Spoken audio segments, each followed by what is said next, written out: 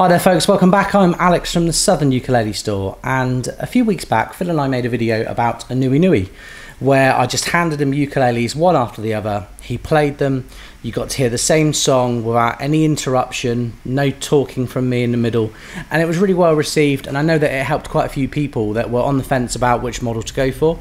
So we're going to try something like that again today, except we're going to look at a completely different subject. We're going to look at seven Hawaiian Koa Tenors. And we're going to start with the Martin T1K, which is made in Mexico. The Martin T1K is a satin Koa finish. Moving on to the Ana'Ole AT Koa, which is the Pearl City, Hawaii made Koa Tenor. Moving on from there, we're going to look at the Romero replica Koa, which is the Vietnamese made replica of Pepe Romero Jr.'s high spec handmade instruments. We all know the replica, I don't need to introduce it. Then we're going to move on to KoAloha with the KTM 00. Then we have a Kamaka HF3, a Kanile'a K1, so that's all three of the Hawaiian Ks, one after the other. And then, wait for it, we have a KoAloha Koa Tenor at the end. So that's four Hawaiian Koa Tenors at the end there, one after the other. But which one is the best? I'm going to hand you over to Phil now, and we're going to go through all seven.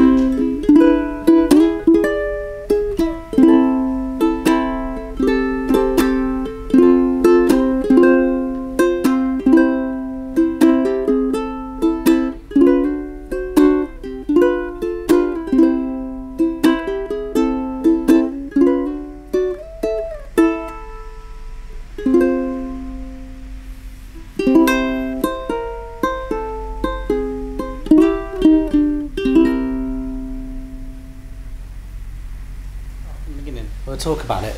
So Phil and I have just finished filming the video, and rather than do a normal outro where I say, you know, give us a call 01202 430 820 or email us at alex@ukulele.co.uk, Phil and I thought we'd just talk about what we were talking about when filming the video, give you some of our opinions, and they are just that, they're our opinions. Everyone has a different, you know.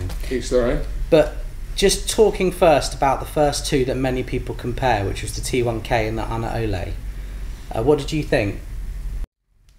I think there's an obvious difference between both of them. I think that the Martin, it does feel a little bit more restrained in comparison to the Ana'Ole. The Ana'Ole kind of feels a bit more open when you're playing it. I think the big giveaway for me is when you're playing a ukulele and it kind of feels like it's playing itself. Yeah. And you don't have to do the work, and it's kind of working with you and for you. And the Ana'Ole had a little bit more of that to it for me personally. Yeah, it sounded like that to my ear when you were playing. Like, there's nothing wrong with the Martin. The T1Ks are really good, but it felt like the T1K is right at the top end of that factory budget. Yeah. And the Ana'Ole kind of overlaps by being, you know, the finish on the Ana'Ole isn't as good as the Martin. You know, it looks frankly just a tiny bit sloppy, but sound wise and feel wise, it's very seasoned, isn't it? You know, it's got that salt and pepper that you want to. That's it. That's exactly it. But again, as we said, the Martin's not a bad sounding, or it's a great sounding instrument. Yeah, and people love the Martins. There's always people that, I mean, not so much during the pandemic, but you know, traditionally people have come in to look at the Martin and then weighed it up against several things, and the Martin's always done very well, which is why we always continue to stock them. Yeah, but then we also commented off camera about the difference. So the Ana'Ole is about £250–300 cheaper than the Romero, but not only does the Romero have all the bells and whistles to look at, you know, it's got the abalone, and the Koa is very, very nicely figured. It's got planetary tuners, but the actual feel of the Romero, when I handed it to you, I felt like I was handing you a premium instrument. Yeah, and I'm not sure whether you'll see it in the takes of me playing or anything like that, but to give away a little bit of behind the scenes, a couple of the takes where, you know, you would say to me afterwards, do that one again, you could play that one again, and there's an element of playing one instrument after another instrument and going, wow, this feels really different, and that might be just different because it's different, or in a good or a bad way, or whatever.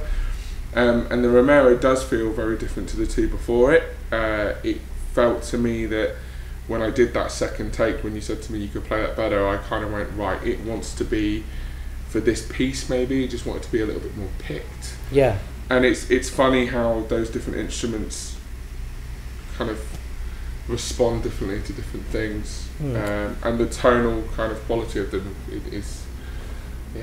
Would you say, for the slight difference in price between the Romero and the next one up, which would be the KoAloha, the Kamaka K1s, would you say that it sits nicely alongside them? I would, and I think all seven of them kind of do, because they have a unique quality to each of them. Yeah. You know, so they're very much, what flavour are you looking for? And they're all a similar flavour because they are all Koa. Yeah, you would pay half the money for the Martin.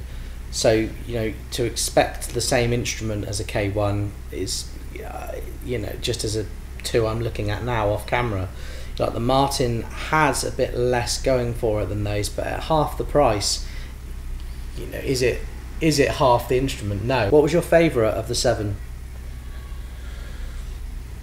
I mean, we're getting into it. The last four were very, very kind of, they felt very special in the hand, but for different reasons. Sorry to not give a direct answer, but the KoAloha's always been a favourite.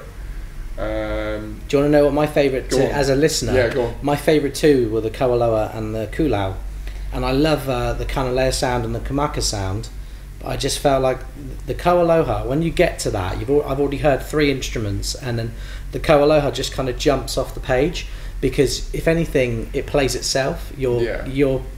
The more you give it, the more it can take, but actually you give it a bit less, and you were playing, I would say, more delicately, but the volume was there. And the Kulau had a similar thing about it. The Kuleles had a real traditional, slightly more introvert sound. But yeah. But they were very interesting because again, with the KoAloha, you said to me, do a second take, and I was really pleased you said that because I really enjoyed playing it. Oh, that's good. I think in the end of the first take you'll probably see a very rare thing, which is me actually smiling. Yeah. But again, I did hit it softer because it did play itself. And then what I really enjoyed about the Kuleles is that it's a little bit new. I've not played too many of them personally, so I really liked playing it for that reason. But it did feel very kind of KoAloha-esque with a high G. Yeah, okay. Which was great. I think the K1 that we showed off is a particularly expensive K1 because it's premium grade Koa. And to look at here, it's clear that the Koa is cosmetically, aesthetically, it's the most pleasing. The Kamaka and the Kuleles are probably the plainest of the two, but tonally they have very similar sounds, and it's that traditional sound, and that it's clear to me that's what those two do best. The Martin is trying to emulate that sound, and so is the Ana'Ole, but I couldn't really tell you what the Romero is trying to do. The Romero is a bit ballsier than a traditional sound, but not quite a KoAloha, and not quite the clean sound of a Kanilea. So, but I think it's allowing that Romero to stand out on its own and have its own turf and go, this is what I'm going to offer for you. The Kanilea though felt very balanced to me. Yeah. Which was really nice. When playing it, I didn't feel like I had to go hit that string a bit harder, or it kind of, it felt very balanced and present. I always feel when I'm recording Kanile'as that they record better than other instruments. Like they're easy to record because everything comes out equally, like a very even sound.